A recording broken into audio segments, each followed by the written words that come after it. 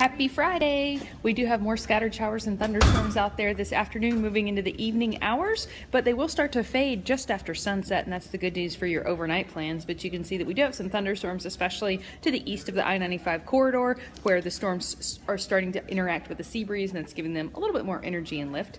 We topped out in the low 90s before the scattered showers and thunderstorms fired up. Here's an Earl update, still a tropical storm as of right now, but expected to fade over the next couple of hours into a low pressure system. This is the next area to watch. This mess is swirling off the coast of the Florida Panhandle. If it does develop into anything, there's only a 20% chance that it'll develop into anything, but if it does, it'll kind of meander off towards Louisiana and just be a rainmaker. As far as temperatures go, we're sinking out of the 80s tonight and getting into those mid-70s early tomorrow morning.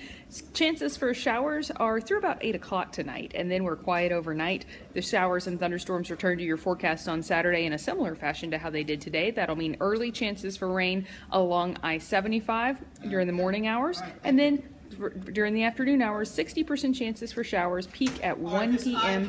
and stick around until 5 o'clock. Here's a look at what you can expect for tomorrow.